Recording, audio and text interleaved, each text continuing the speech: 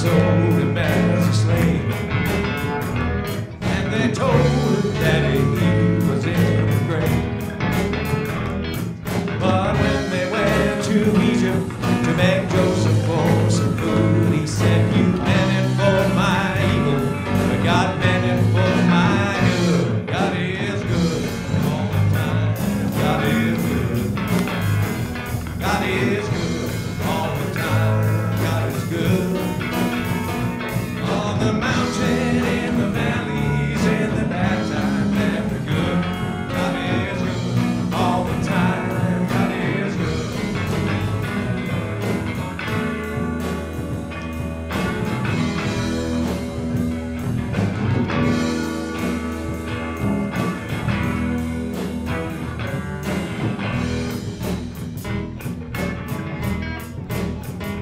Sometimes things don't go the way you think they should, and the reasons just can't be understood. But if we love the Father and do things like He would, He makes all things work together for our good. God is good all the time. God is good. God is good all the time. God is good. On the mountains, in the valleys, in the bad times, and the good. God is good all the time. God is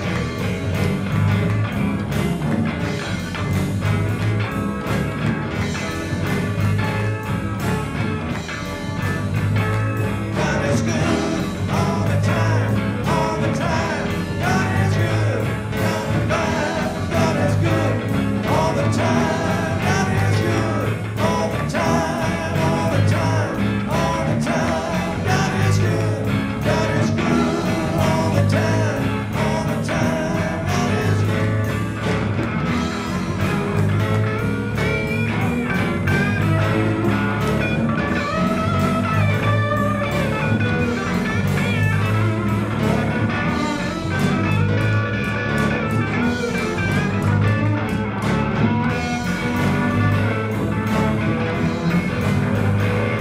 All the time, all the time, all the time, all the time, all the time. God is good all the time. God is good on the mountains, in the valleys, and the bad times. God is good all the time. God is good on the mountains, in the valleys, in the bad times, and the good. God is good all the time. God is good.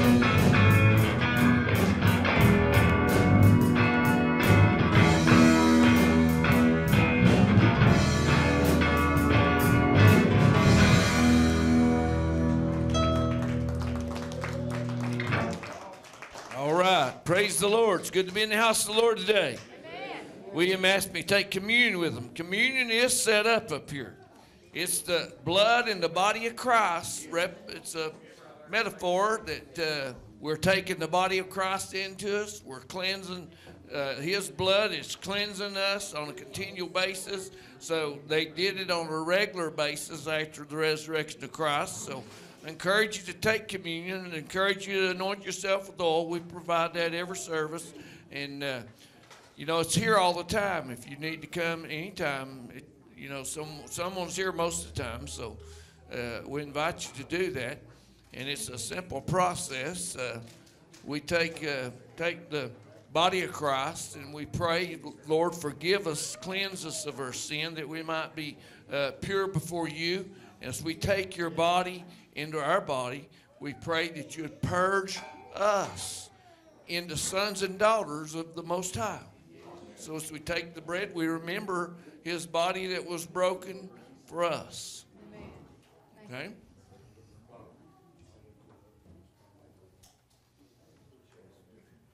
And then we don't, sometimes we serve communion, but most of the time it's just available to you. And, Perry Stone teaches that this is the healing meal. You know, he has a whole teaching series. You want to take communion, brother? Come on up and get you some bread there. We asked you to ask the Lord to forgive you and prepare you that we not take it unawares of consequences. So if you want to do that, it's available right here, right now. You can take the bread anytime you want to. We've already taken it, so you can do that at your leisure. And I'll let everyone get their juice, and we'll pray over it. Anyone else that wants to take communion?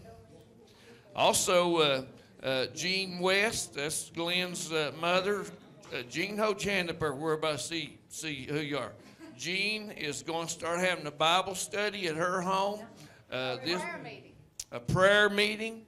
Okay, not a Bible study, a prayer meeting at her house at 9 o'clock on Tuesday mornings, and everyone's invited. Okay, so if you can't get too much of the knowledge of God. Okay, can't get too much of the knowledge of God. So, okay, I've got a couple more getting bread. Okay. Okay. Brother David, the scripture said, I believe it was Paul, and he said, the Apostle Paul said, one reason there's many weak and sick among you because you failed to take communion. It's not a commandment, but in a way it ain't, in a way it is. It's good for you. It can't hurt you. It represents the blood of Jesus. Yes. Amen. Okay, maybe you've taken the bread. Okay, we ask the Lord's blood to cleanse us from the inside out, that we might be acceptable in His sight if you take the juice.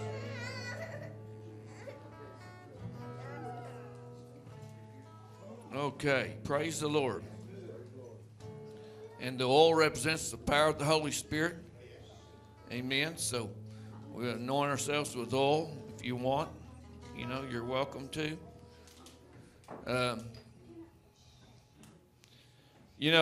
This journey, the journey of eternal life, starts spiritual. Did you get that? The journey of eternal life. You were born physically. Whatever your birth date is, you are born physically. But the journey of the spiritual birth begins spiritual. And if you leave off that, you're not going to grow. You're not going to understand it. God created time at the same time. God created all time at the same time. You understand what I'm telling you? God created all time at the same time.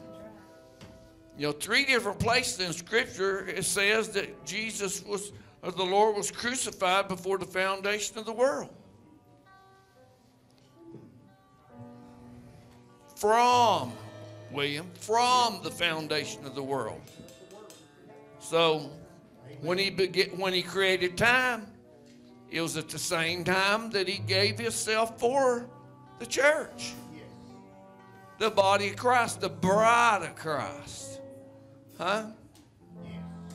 I don't want to get deep. I just want you to understand that the journey of eternity begins at the spiritual birth.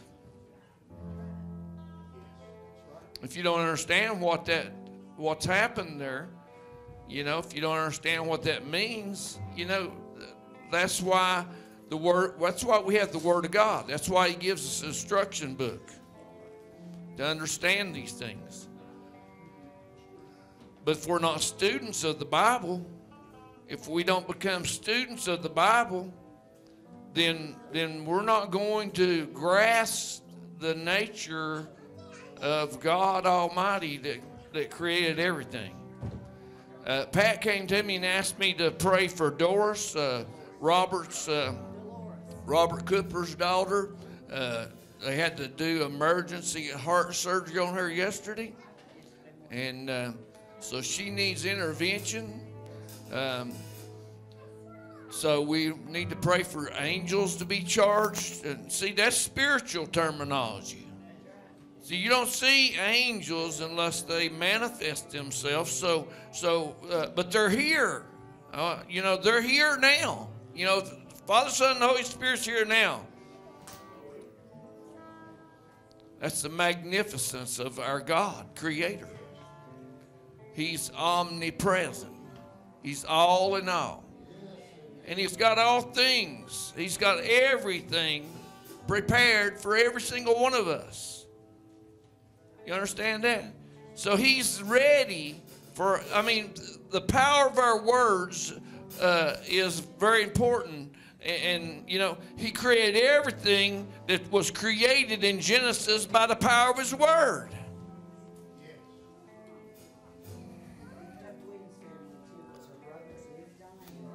Gwen's brother, okay. We pray for his salvation, okay. Is Doris saved? Dolores is saved, okay. Megan's sick today, okay. I called and talked to David Gurley as I was getting here to church, and he's recovering. He had pneumonia in his both lungs, and they've been shooting intravenous antibiotics since he had the surgery on his heart, and he's feeling better. He may go home tomorrow or Tuesday, but we want to still continue to pray for David Gurley. Pastor Friday, I talked to him. He's well again, out soul winning last night, so want to keep them up in prayer also.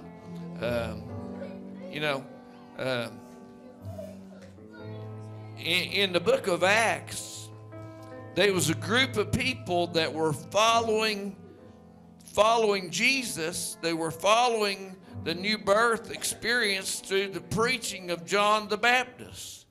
And so the disciples that were filled with the Holy Ghost encountered these people, and they knew they were working on the same side. And they asked, the disciples asked these disciples of John, have you been baptized in the Holy Spirit since you believed? And they said, we didn't even know there was such a thing. That's a paraphrase, but that's what they said. They didn't know that there was a manifestation of the baptism of the Holy Spirit.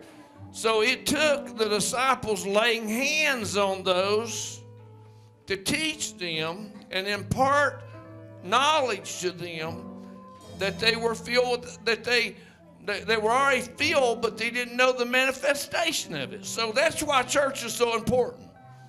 That's why fellowship is so important. That's why ministry is so important. That's why your Bible is so important. Huh? It's so important, church. It's the path to victory. You want victory, don't you? Well, I'm telling you, the path to victory. It's the path to victory. It's the path to the answers to all your questions. We might be scared of your questions, but He ain't afraid of nothing. Huh? And He'll answer you. He'll let you know. He won't leave you or forsake you. When it gets tough, He's going to show up and manifest it. You see, it takes a breakdown for the manifestation to appear and fix the breakdown. That's the evidence of a true believer. God's able to fix it. So we're going to pray right now that God fixes the healing process of every person we mentioned here, and I'm going to ask the Lord to fix your hearing and your seeing right now. Huh? I'm going to ask God to fix your hearing and your seeing right now. Linda needs healing. Ladies, anoint Linda right there.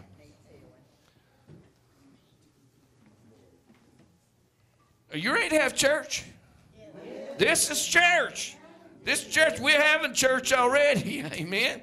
Praise the Lord. Father, we just come to you right now. We ask you, dear Lord, to manifest these healings in these areas that need attention, dear Lord. We speak by the power of our voice over these individuals that healing would manifest itself by the power of your word in us, dear Lord. We pray that you'd open up our minds, our ears, our eyes to see the spiritual realm that's eternal.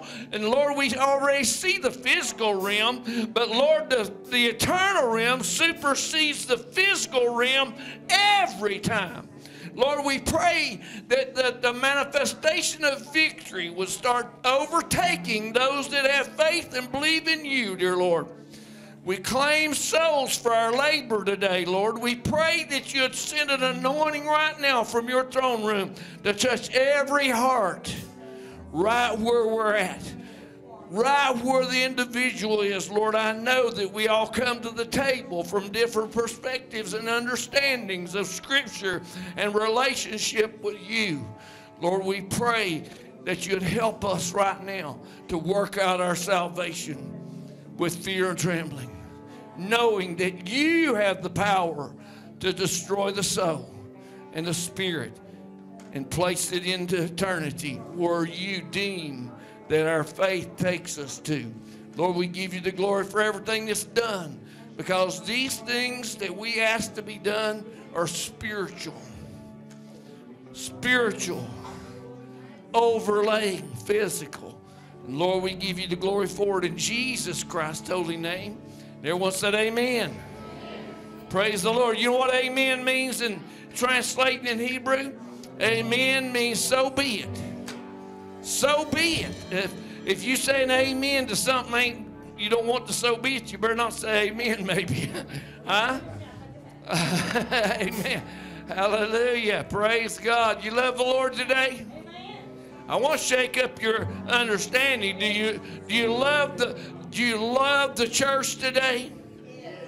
The church is the bride of Christ. Huh? The church is the bride of Christ.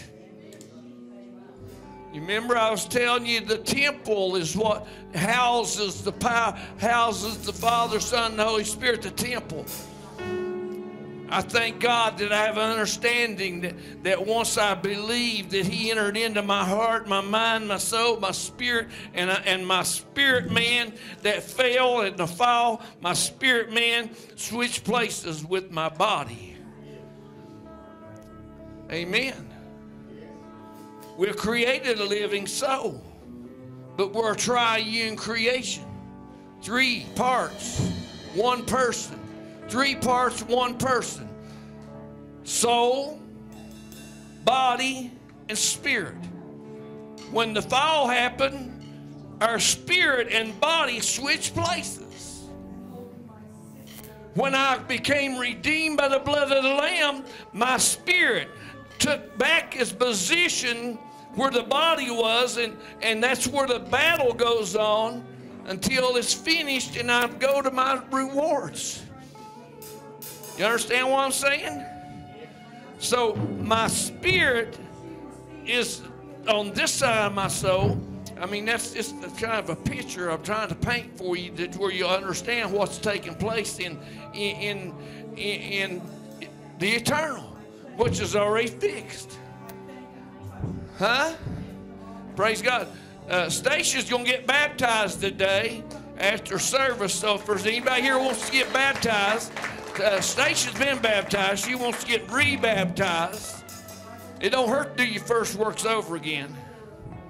It don't hurt to do your first works over again. You know, my sister, Rick mentioned it during Sunday school, my next to the youngest sister, Diane, she made the statement at one time. She said, if I have to ride the altar, I'm going to heaven. I mean, if it takes me coming to the altar every service and every opportunity, that's what I'm going to do, because I don't want to miss heaven. I don't want to go to hell. I don't know about you, but I don't want to go to hell. I'm not ashamed of the gospel of Jesus Christ, my Lord.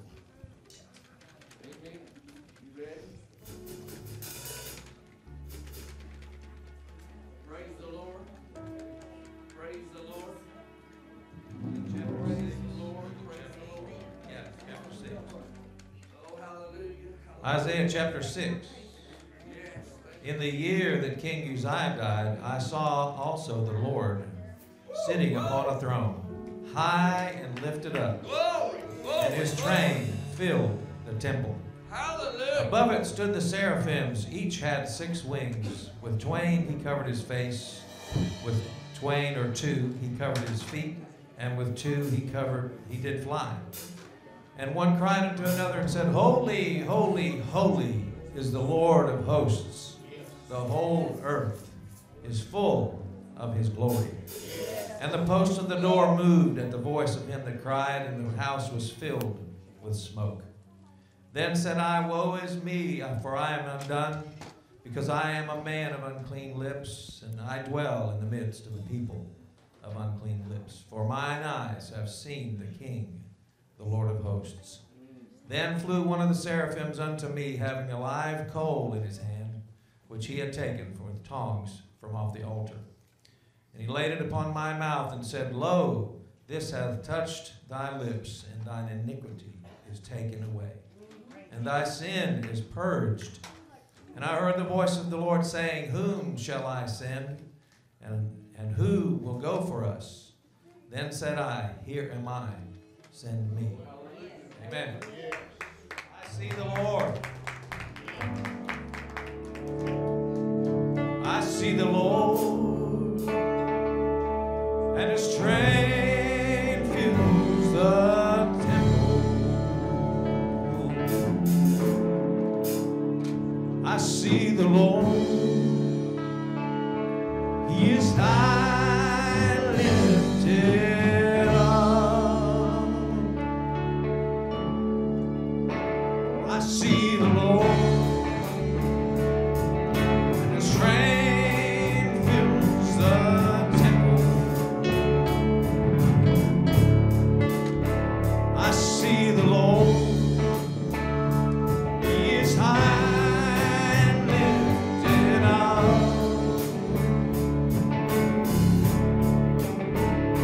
Angels cry,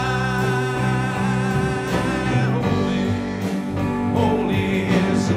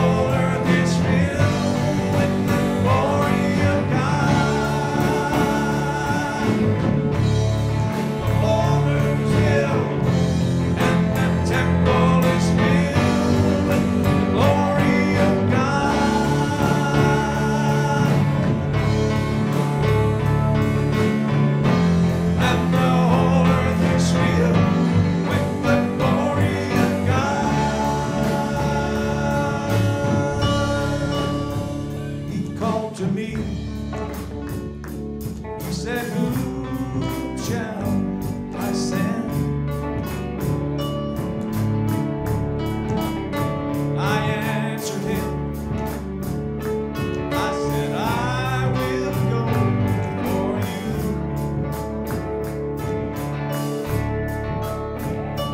And I cried, holy, holy is the Lord.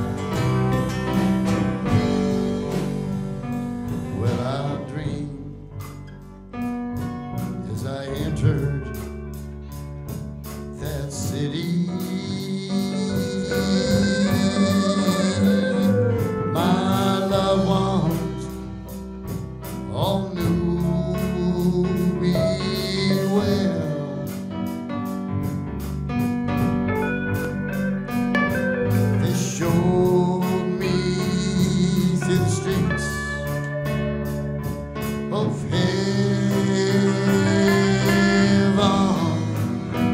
is the sight too numerous to tell. I saw Abraham, Jacob, and Isaac. Oh, once I saw, but I said I want to see Jesus, for he's the one who died for me, and I raised my hands and cried, holy,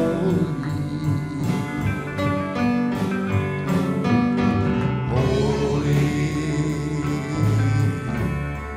Yes, I cried, holy, and I bowed on my knees and cried, holy, yes, glory to the Son of God. Yes, I cried, glory to the Son of God.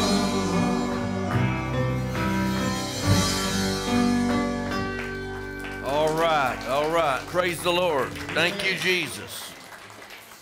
I told y'all last week I was going to try a little bit of a different approach today. I don't know how it's going to go over, but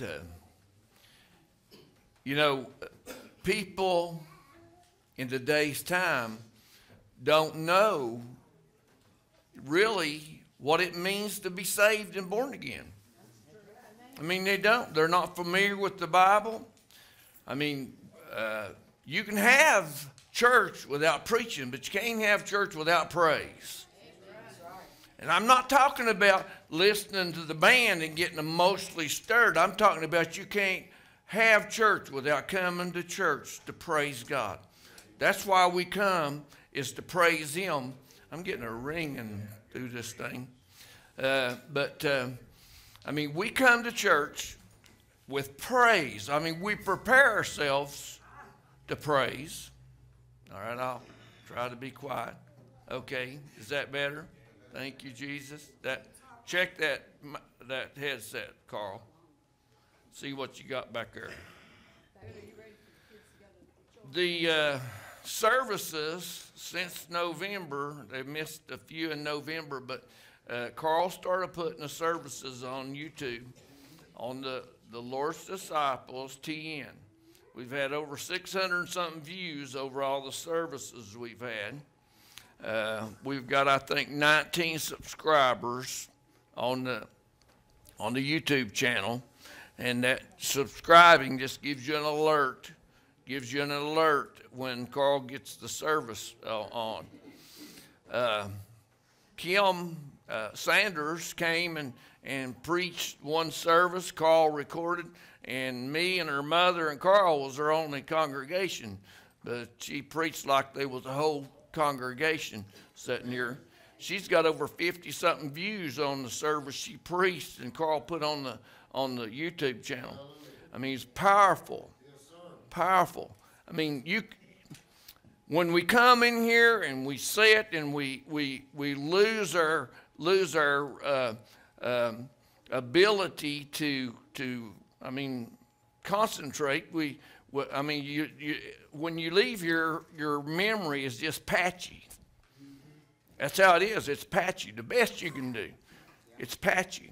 So it's good to have.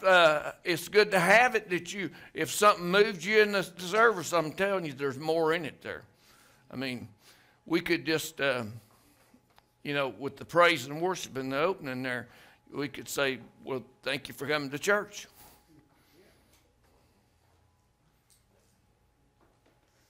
Because a lot of people just get a little bite. But I want you to know that there's an eternal spiritual realm that is more powerful, that is more rewarding, more fulfilling. There's a spiritual, eternal presence that supersedes anything you can touch, feel, taste, or smell. I'm telling you, it's there. There's an angelic host right here, right now. There is a courtroom setting in the heavens. And God's sitting on the throne. Many Elohims are in the council of God. You know, we understand that Elohim is a term for God. Yahweh is a term for God. There's lots of Elohims, but there's only one Yahweh, Elohim. Yahweh Elohim. The kids can be dismissed for children's church. Sorry about that. I get carried away. I've been praying all morning, so I forget to pray because I done been praying, but I need you to pray for me too. So, hallelujah. He's okay. Don't get all tore up. He's okay. We're used to kids. Praise the Lord. I used to carry my grandkids around and preach when they were little. Praise God. You know, kids are like sponges. They get more than the adults do. You see them playing, but then you ask them something, they say, I know that. I know that answer. They getting it. You know, the scripture says that they see in the face of God when they're born. They're more spiritual than we are. The spirituality wears off of them as they grow a little bit, just like it wore off of Moses after he'd been in the presence of God. Because they were in God before he sent them to the earth. That's another message, y'all. But, you know, on the YouTube channel, I'm waiting on somebody. Jackie, one time when I first announced it, she viewed and then she commented. There's a comment section down there. Comment. You hated it, or you thought it stunk, or you thought it was good, or whatever. You know, we can glean from your response, but I want you to respond today. I mean, that's the approach I'm going to try to take today, is to get you to respond. I mean, this may be alien to you. I don't know. But it's in your Bible. It's in the Bible.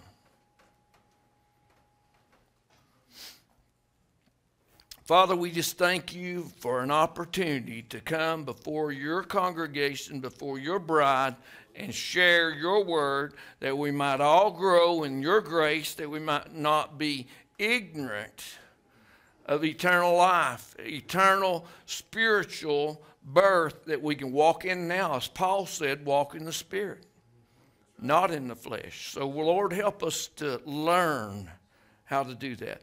Lord, we need a teacher. We need you to teach us. The Holy Spirit will just release you right now, and we give you the glory for everything you do, because we ask these things in Jesus, our Lord's holy name. Amen.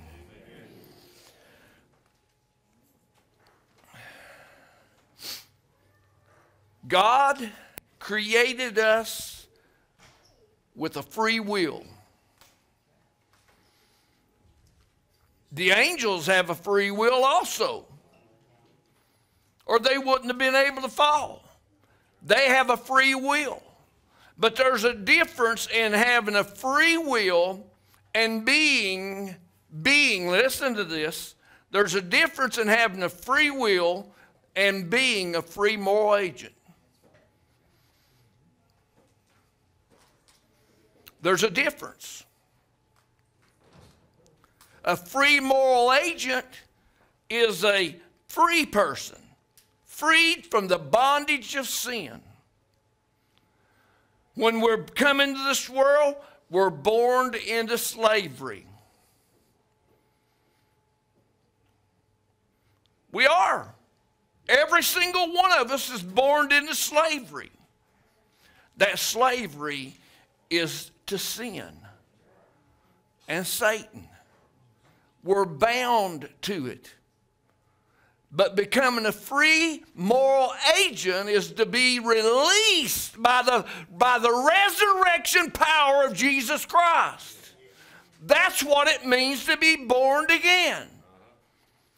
But to be born again is to recognize the eternal spiritual existence of eternity.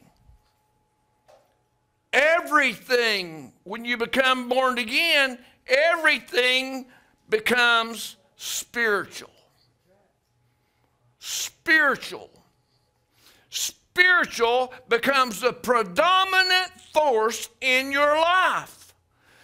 But if you, it's like when in the book of Acts, when Philip was taken out of Samaria after the great revival that he ignited in Samaria, Philip was taken out because God had a job for him to do on the road to Ethiopia.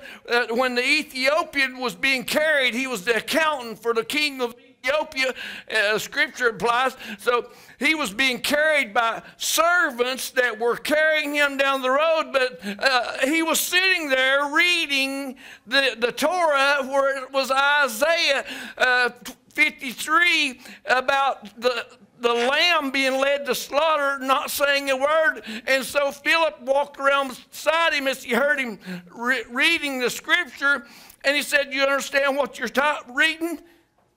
You understand what the scripture's saying?" Because it's a picture. I mean, it's a picture language of Christ being the Lamb of God in Isaiah 53. And the Ethiopian told Philip, said, "How can I except someone show me? How can I?" That's why we assemble ourselves. How can you know except someone shows you? You see, it's like I've said before. Every person in this room comes today with a different level of understanding. You bring to the table different knowledge than I've experienced. But I've been at this thing for 30 years plus. You may have just started.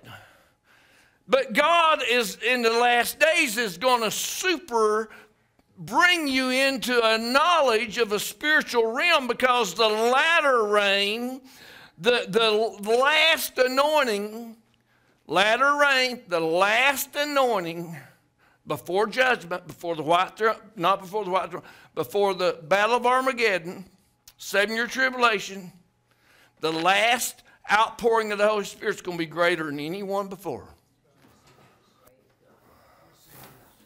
The statements that Daniel was writing, the statements that Paul was writing, the statements that Ezekiel wrote down, the statements that the Old Testament, New Testament speaks about, is being opened up to whosoever will.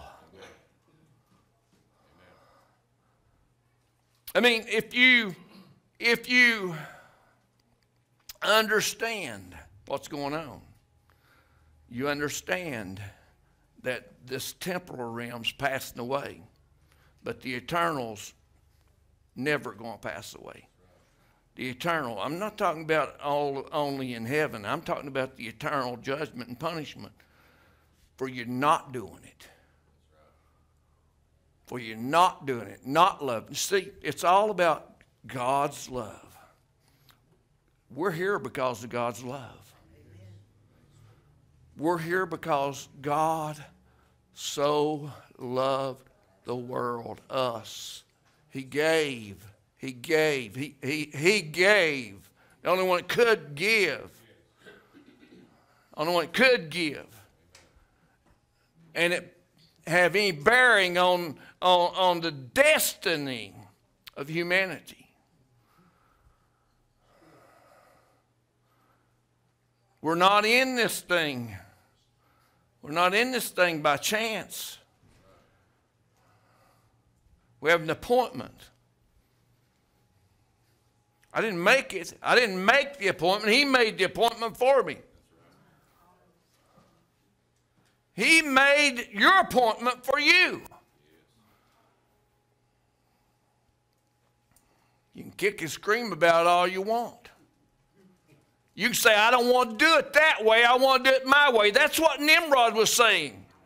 Have you ever heard of Michael Lake, Dr. Michael Lake? Dr. Michael Lake, last year or so, maybe 2 years ago, wrote a book called The Shinar Directive. That's the name of the book. The author, Dr. Michael Lake. Well, what is the Shinar Directive? The Shinar Directive is where Nimrod chose to build a tower not to get to God, but to bring God down to man. Shinar was the valley that he began to build it in. It was a directive to exalt God, exalt man, Satan, and the angels that left their former estate up to a place that they would bring God down, and it didn't work. It didn't work what God's saying when he came down. He said, they all talk one language. They're all on one level. They hadn't been far removed from the flood, the judgment of the flood. They hadn't been far removed from that. And so here they are trying to bring God down. And he comes down with the council, said there won't be anything impossible to them because they all speak the same language and they're on the same level. So what did God do? He confused their language.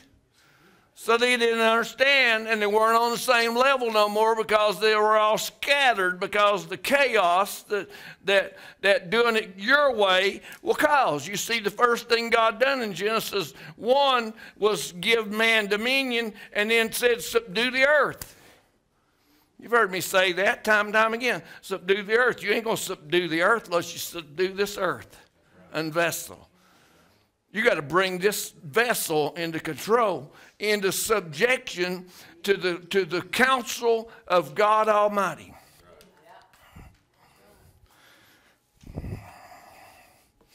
Go with me to 1 Kings 22.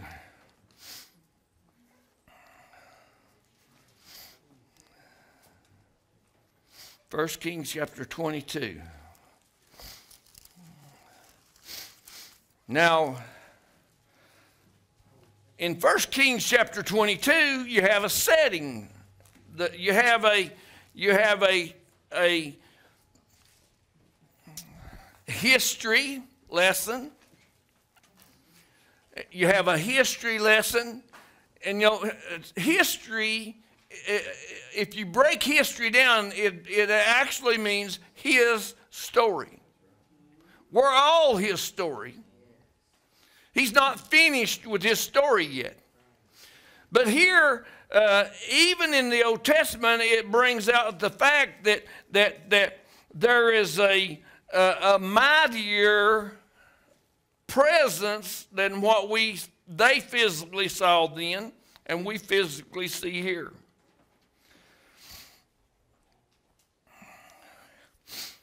And I'm going to start reading at verse 19 of 1 Kings, and it talks about this is a setting going on in heaven. Now, there's a setting going on in heaven just like this. The subject matter's different, though. What had happened, there was a king, Ahab, came on the scene in Samaria, in the northern tribes, the 10 tribes of Israel. The king came on the scene, named Ahab. He married a woman named Jezebel. You see, I've taught it before, and I've used the terminology of the table that Jezebel set. But if you really understand the scenario, it was Ahab's table. Ahab was the king of the northern tribes, and it was Ahab's table. He just allowed his wife to take over and bring in 450 prophets of Baal. So here God sends Elijah to set things straight, to get Ahab's attention. So here Elijah calls fire out of the sky, kills the 450 prophets of Baal,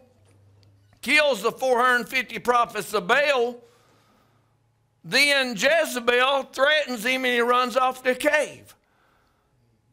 So here, the one that would be king of Samaria tramples Jezebel under a horse's feet, under a group of horses' feet in an alleyway, and all that was left of her was her skull, the palms of her hand, and the soles of her feet. That was all that's left of her because the dogs ate the rest of her. Huh? So here, Ahab repented. He understood he was fighting against God. He kind of repented, but he didn't learn his lesson. That's how we are. We repent, but we don't learn our lesson. We want to return to our vomit that we came out of. So here the setting goes from a physical realm to a spiritual realm. And this was what was going on in the background as Jehoshaphat and Ahab teamed up to go to war. I ain't losing you, are I? Okay? So here's the scene. God got tired of Ahab's backsliding. I'm telling you, God got tired of it. He appointed a time. He appointed that time that I was talking about a minute ago. He appointed it for Ahab.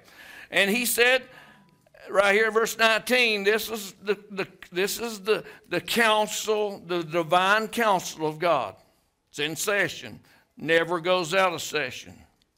It's in session. It'll be in session for eternity.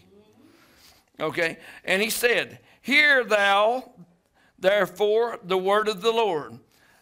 I saw the Lord sitting on a throne. Probably the same one that Isaiah 6 talked about in that song that Bob wrote, huh? Huh? So it's a continual story, huh? Right? Huh? Well, sang. Okay. Throne. And all the host of heaven standing by him on his right and on his left. Now, it says the host of heaven. You remember we founded on our patches Hebrews 12, 1, 2, and 3. It starts out with the host of heaven is witnesses. There in Hebrews chapter 12 starts out that way. So here the same setting, but there's a spiritual realm that supersedes the physical realm. And if you don't understand those two concepts, I mean, here's where we're at. Where you have literal and spiritual. There's two sides. Literal will take you to hell. Spiritual will take you to heaven. You must be born again. Logos is the word. I mean, I'm talking words. You might go down the road to the BP or whatever over here, and you're still talking words. But I don't know what kind of words you're talking. So logos is words in general. Rhema is words from God. Rhema is words from God. That's what this is. You know, there's pages that separates the Old and New Testament. I tore them out because there ain't no separation. There is no separation.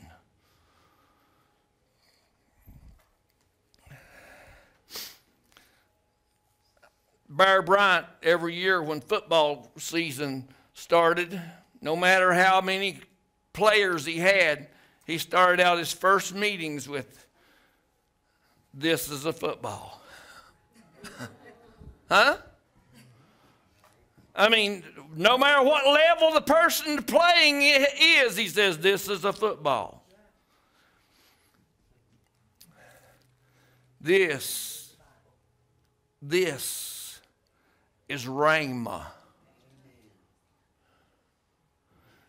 This is the Word of God. No matter what translation you have, it's the Word of God. You might say, "Well, there's there a man had his hand on." Well, Paul said that all Scripture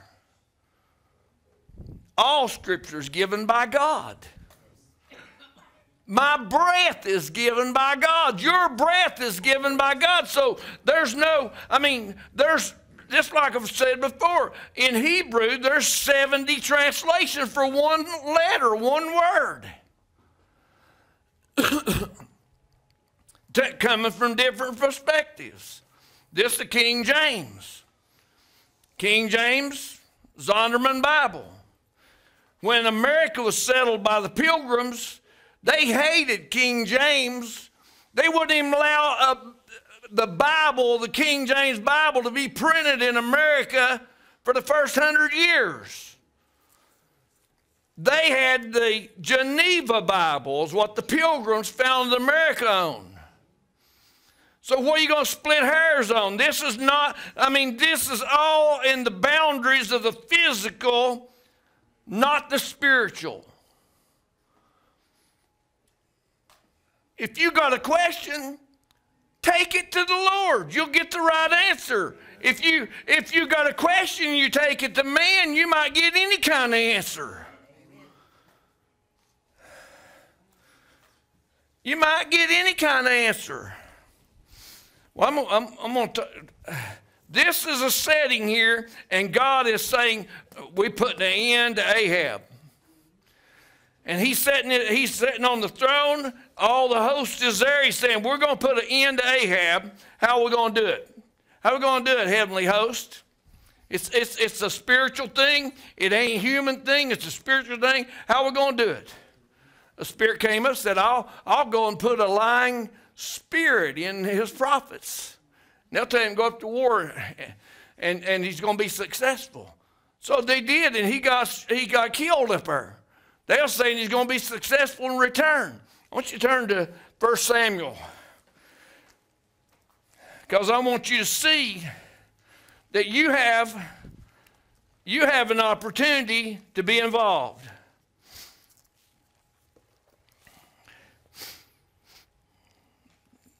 First Samuel chapter 23. Now, let me lay a foundation here. This is at the point when David was fleeing from Saul. Saul was out to kill him because David had been anointed as king in his place. Because Saul never got the spiritual, he never got the relationship with God. He had a relationship with the natural, not the spiritual. But David, a shepherd, set out shepherding the sheep and had a relationship with God that he killed a bear and he killed a lion because he saw God protecting him. Then he killed Goliath. So David come up in the house of Jesse, but was grafted into Saul's house. Because he killed Goliath, he was promised the hand of Saul's daughter. So here Saul throws a spear at him to kill him, and God deflects it and he misses. So here David goes on the run, and here we have a scene that Saul hears that David is in a certain town. And he knows that that town is a walled city. Okay? You understand where we're coming from? All right, let's look at 1 Samuel. David gets a message that Saul's coming for him because Saul found out where he was. So here, David, knowing God, knowing the spiritual realm, the eternal realm, knowing the God. I mean, you got to know God. You got to know there is a God first. You got to know what the Bible says. There were many gods, little g's. But there's only one big G God. Okay? So, verse 10 says, and David said, O Lord of Israel. See, David heard. He knew he was in a walled city. He knew that there were many people there. And so, here the people of that city was, oh, there's on David's side. But here David goes to God. David didn't go to David's nest. David went to God's nest. Okay, this is David going to God, spiritual God, and asking. He's saying, then said David, O Lord, God of Israel, thy servant hath certainly heard that Saul seeketh to come to Keilah, to destroy the city for my sake. Will the men of Keilah deliver me up unto his hand? Do you get this? David is asking God, will these people of this city hand me over to Saul? Huh?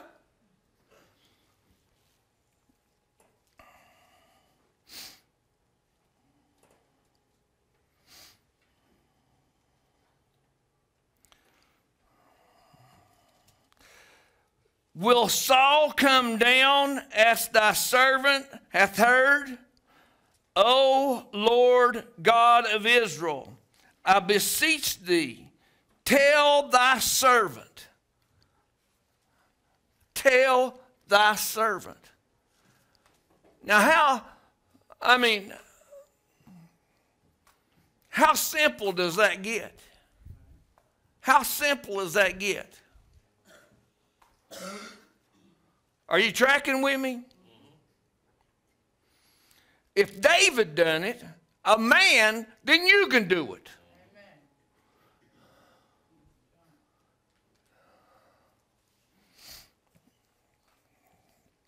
Tell thy servant, and the Lord said. Say that with me. And the Lord said. You get it? And the Lord said. And the Lord said, he will come down. Huh? He will come down. Verse 12 says, then said David, will the men of Keilah deliver me and my men into the hand of Saul? And the Lord said, say it with me, they will deliver thee up.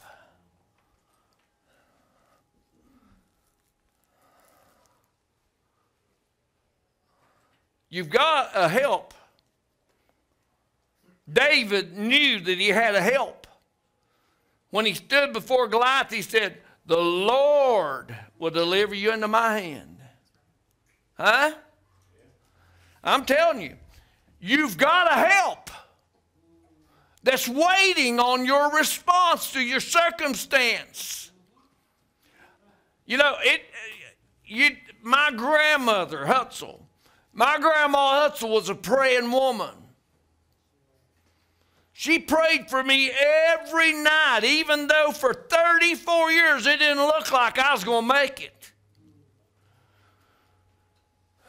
I'm telling you, it didn't look like I was going to make it. I went to school with the guy that was older than me. He graduated a year before I went to high school, and I saw him at the hospital when James, when Charlotte's brother was in the hospital, Richard Gunner. And I went up and had prayer with him. I had went to Richard's house and led him to the Lord a year or two before this event when he was in the hospital before he died. And I witnessed to him, talked to him. He accepted Christ right there in his living room.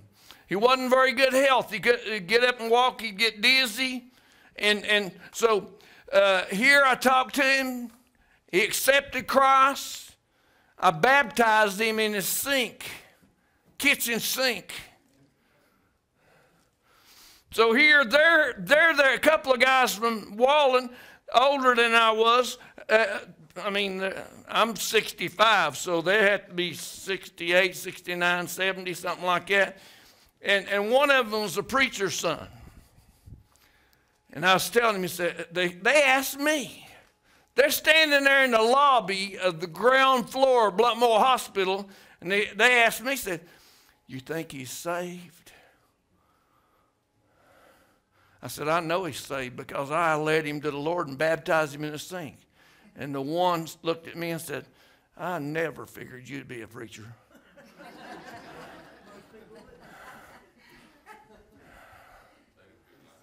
I never figured you'd be nothing.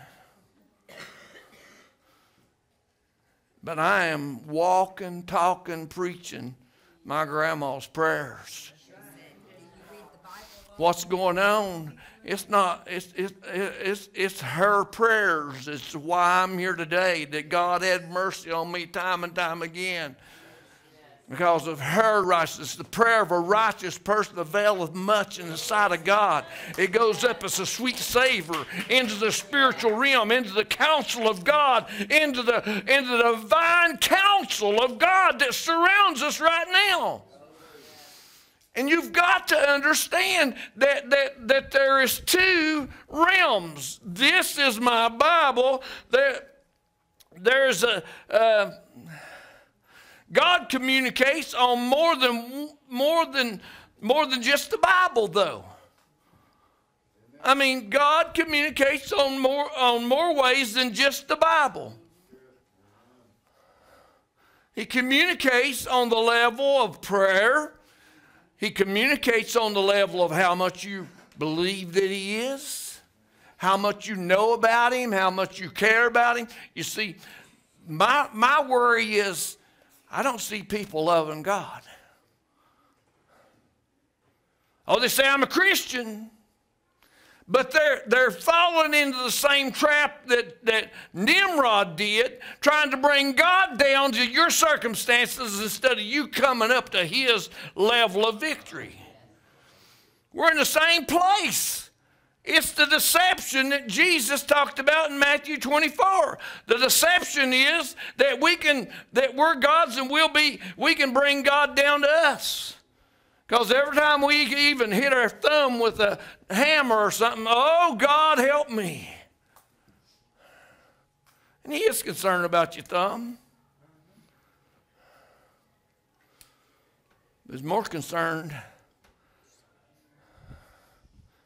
He's more concerned about the son or daughter that's in His heart that He manifests at this last day. He's more concerned about your understanding and believing that He is than your thumb, than your circumstance. Because He can turn your circumstance around on a dime. He can. He can turn it around on a dime. My grandma used to, she was on SSI, made a little bit of money, and so she's, to talk to her about, I wish you had a better income. And she said, I don't want no more than what I got, what God's given me. I don't want no more than what God's given me. Because she wasn't living on her SSI.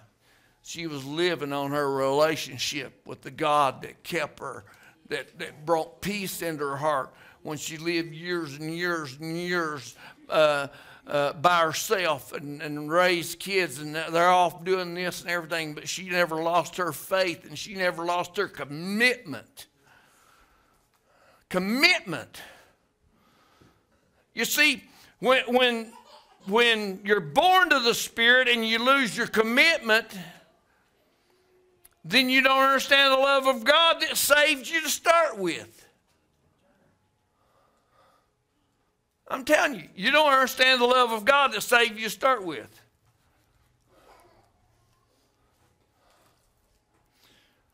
This is what it's about. God answered David and said, yeah, they'll put you over. And so he was able to flee, him and his men. So he asked God, he said, yeah, they're going to. So if he'd have stayed there thinking, well, God's going to keep me. But he knew that he had to go to God, and God told him, said, yeah, they're going to turn you over. So he left. They didn't turn him over because God told him. God gave him advice. You interested in God's advice? Are you interested in love, the love of God that surpasses all understanding? The love of God is just as powerful at midnight tonight as it is right now. But if you quit desiring Him the way He desires you, you know, the Bible, you know, if I was going to go, but I ain't going to go there because I don't want to keep you too long. But if you go to Psalms 82, if you go to Psalms 82, it talks about the counsel of God. It tells you why there's a counsel, because God delivered them. God delivered Israel time and time and time again. And they walked away from His delivering hand. They walked away from His love, searching for something else. So God's not going to force you. That's what that's what having free will means. He's not going to force you because you're already enslaved. I mean, the devil ain't going to bother you because you're already enslaved to sin. He ain't going to bother you. But if you turn around and God gets your attention, and you turn around or start turning around, the devil says, wait a minute now. I got to do something. About to lose this one. Trouble will come.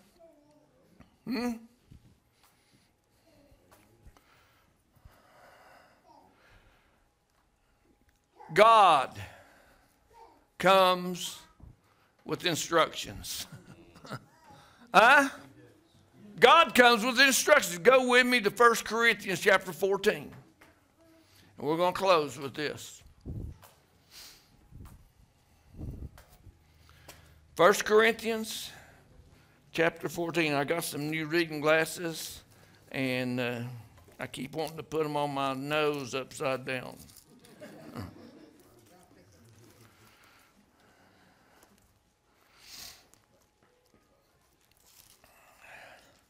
Oh, there's so many places. This is such a good word. I'm telling you. The Word of God is such a good word. Bob, would you get ready to sing that song that you wrote about Paul? I would do this. Okay. Okay. Now, 1 Corinthians chapter 14. Now, this is where we need to pay attention. Now, is anybody getting anything? I was going to have Rick go around with the microphone and give to people that had questions. Anybody got questions? No, you're doing great. I'm trying to explain it the best I can. Anybody got questions though? I mean, I want you to get some help today. Okay? Now listen to this. Now the world would turn you up on your ear to make you think, well, this is speaking about talking in tongues. But there's more to it. This is talking about dunamis. Dunamis is the Spirit. The Holy Spirit is dunamis. It's power like the dynamite. Okay? Okay, verse 10. 1 Corinthians 14, verse 10. And Paul's explaining to the Corinthians here, and he's explaining to us because we have a record of it right here in our hand, okay? There are, it may be,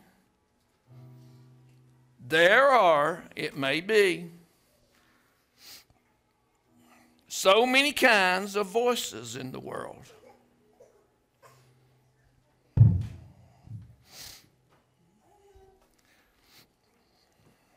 There are, it may be, so many kinds of voices in the world, and none of them is without significance. Okay? Verse 11.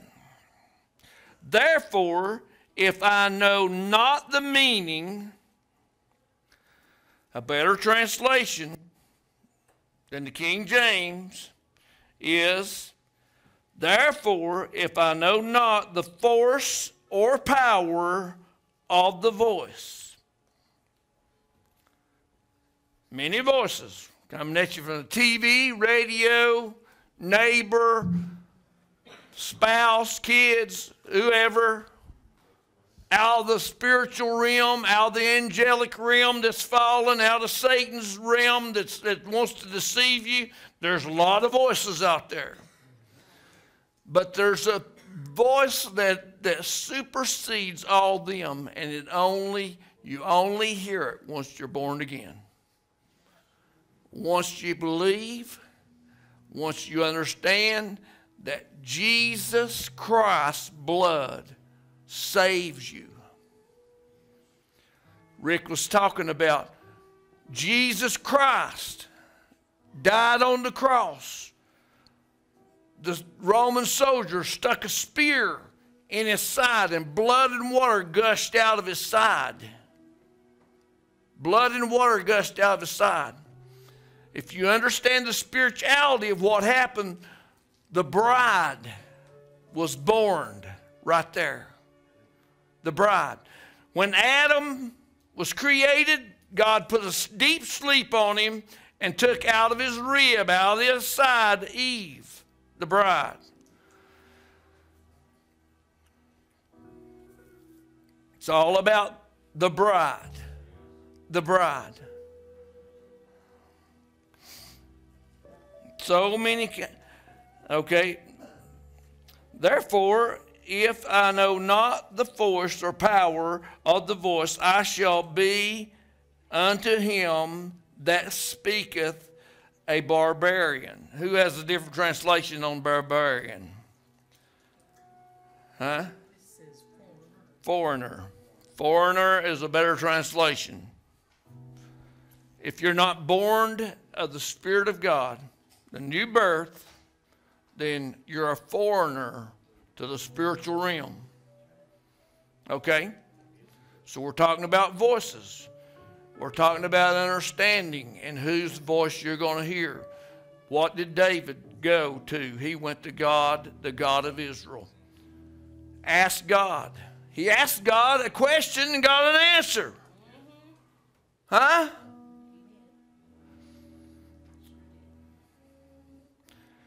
You know, you might think this is a deep, but this is foundational. This is foundational, church. This is a starting point. When Jesus came out of the grave and came into the presence of the disciples on the 8th day, he told Thomas, said, touch me, feel me, that I am flesh and bone. He didn't say nothing about blood, because the blood is what life force is to the church. The blood was given totally. He gave it every bit. He gave him totally. He gave himself totally. He gave himself totally, not just on Sunday, not just on Saturday. He gave himself totally, continually, from then to now and on into eternity. And when did he do it? From the foundation of the world. It's not in a box. It's not hid in a corner. It's not put away in a closet somewhere.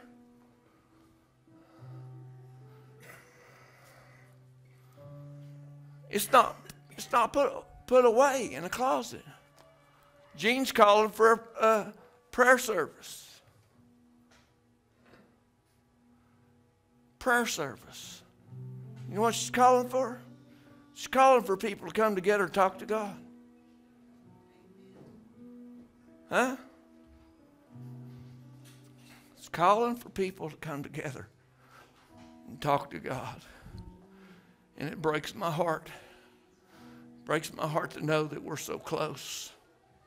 And there's so many people that don't get it. You know, it's like the unemployment rate come out, I think it was 4%. That's what they said. It says the unemployment rate in America is 4%. That's the same way it is with prayer in America. There's more people praying than you really realize. But the world would say, there's nobody praying for you. Nobody cares.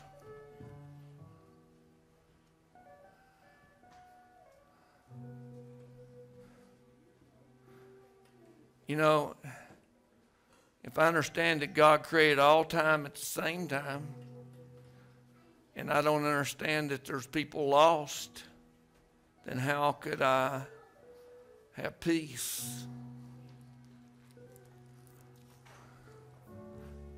How could I have peace? How could I think, is there not something I can do? I mean, this is heavy.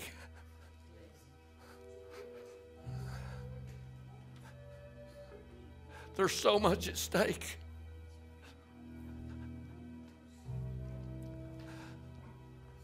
There's so much at stake, and so many lost and undone. So many.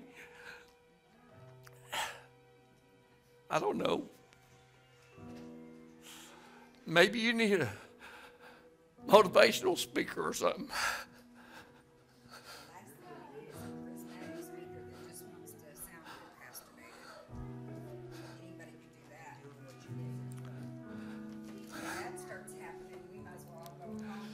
I don't know what else to do to motivate you to be faithful to your church, to love what God loves.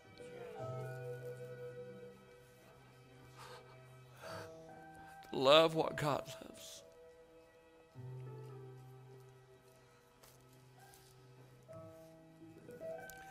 Go ahead, Bob.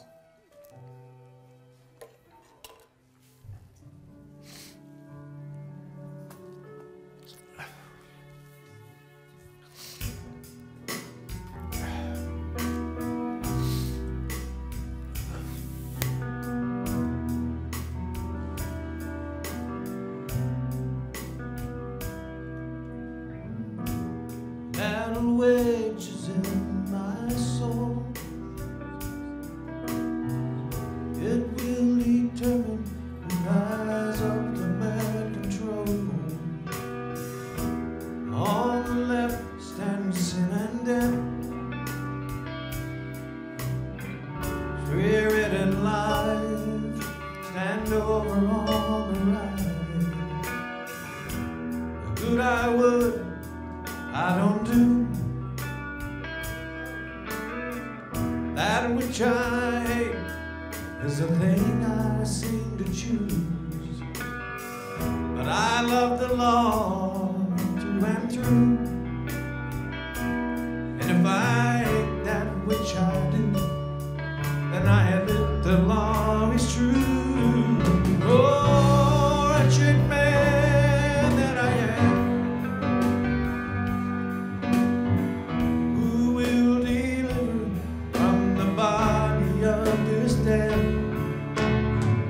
thanks be to God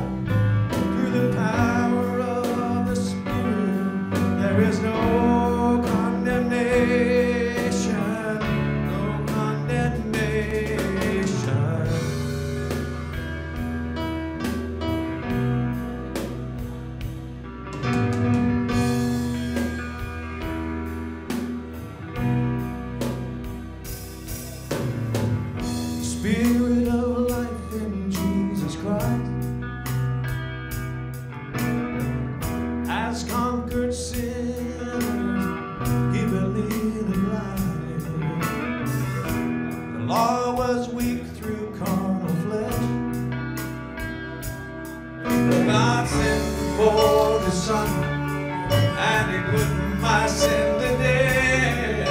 Oh, wretched man that I am, who will deliver me from my body of You may not understand. Thanks be to God, through the power of the Spirit, there is no Hey, Bob. Hey, Bob.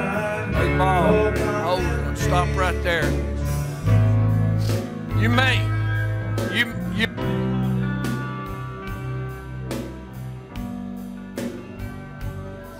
may not understand what's going on. This is my baby sister. She's the youngest of 5. And she's really been struggling for some time now.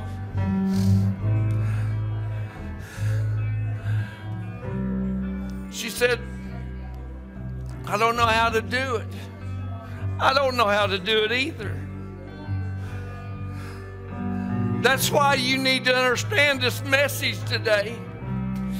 I don't know, but He knows, and He gives us instructions. He gives us instructions, and those instructions come in many forms.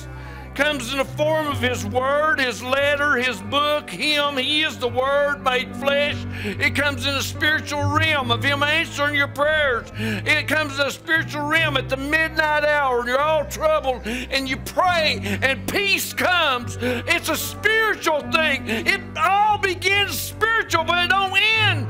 It don't end when the spiritual begins. It never ends once you're born of the Spirit. It never ends then. Never ends then. But it's the most important thing that you'll ever grasp. Terry, love you. I appreciate you coming. Thank you. Praise the Lord. Praise the Lord. Yes, amen. Amen. Thank you, Jesus. Bless you, hon. Y'all get involved. Get involved. Amen. Get involved. Get involved. Somewhere, get involved. God will show you one step at a time. God, if you just put your hand in His hand, He'll show you one step at a time, Jack. Sometimes you get knocked back because the devil ain't liking you. Sometimes you might get back 4 or 5 steps. Sometimes you might be like Job. You might be pressured by Satan some way or another, tried. But once the trying's done and you've stayed faithful because you understand that it's a spiritual battle. But the Bible says no weapon formed against you shall prosper. If God be for you, who can be against you?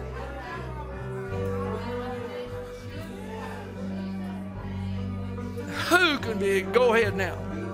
I am crucified with Christ, nevertheless I live, not I.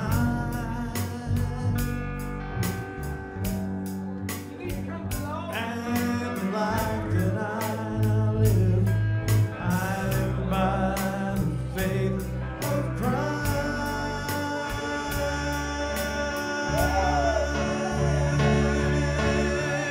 Oh, wretched man that I am,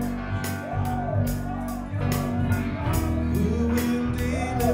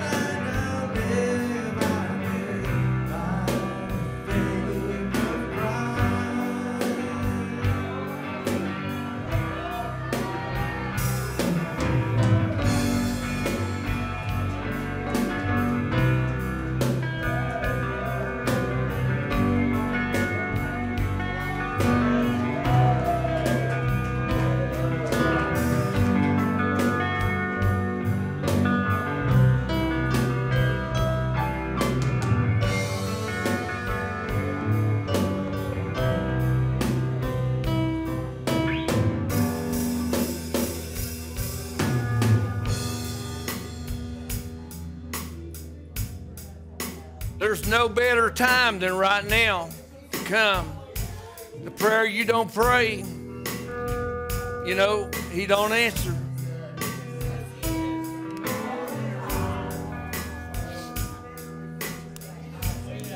You know, people talk about struggling, don't know how to do it, don't know how to put one foot in front of another because there's too much pulling back on them, too much of the past pulling back on them.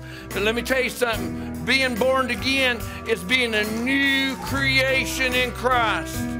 Old things are passed away. All things are new going forward. So don't let the past pull you back. Run. You see, it started out walking, but the Bible ends running. Huh?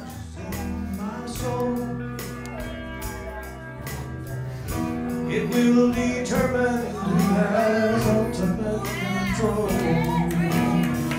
All the left stays in death. Glory! Hallelujah! Fear in life, stand over on the right. The good I would, I don't do. That which I hate is the thing I seem to choose. But I love the Lord and do. If I hate that which I do, if the law is true. Oh, wretched man that I am, who will deliver from the body of this death? Thanks be to God, through the power of the Spirit, there is no condemnation, no condemnation.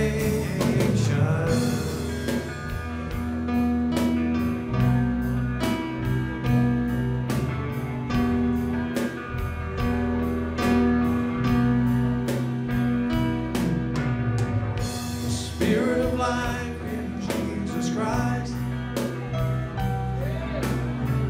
has conquered sin and has given me new life. The law was weak through carnal flesh, but God sent forth His Son, and He put our sin to death. Oh, wretched man that I am, He who will deliver from the body of His death. Thanks be to God, through the power of the Spirit, there is no condemnation, no condemnation.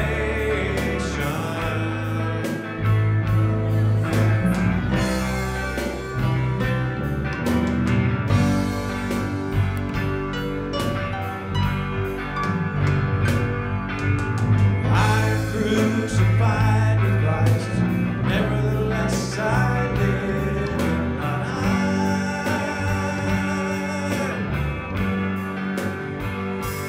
And the life that I now live, I live by the faith of Christ.